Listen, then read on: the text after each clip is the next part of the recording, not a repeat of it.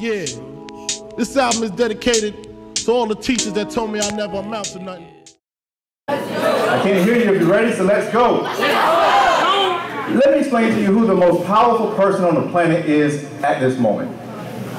The most powerful person on the planet at this moment is not the President of the United States, President Barack Obama. Now, I agree and disagree with some of his policies. But you know what? He's still the President of the United States. If he walked through that door, when they say, ladies and gentlemen, stand for the President of the United States, I have to stand because of his position.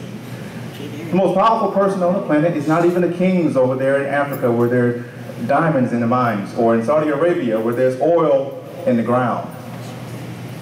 But the most powerful person on the planet, you guys, is a young lady, is a young man who can unapologetically think for themselves.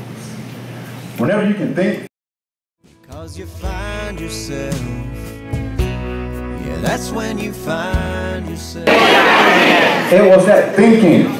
It was the thinking that said, you know what, Curt Thomas, you can't be successful. Your mother and father never even been to college. You cannot be successful. Look how many times you moved. You can't be successful. That philosophy that I taught myself when I was in the 8th grade. Dealing with the pressures of home life when I was in the 8th grade. By the time I got to the 9th grade, it got invaded my psychology. Which means what I told myself became my reality.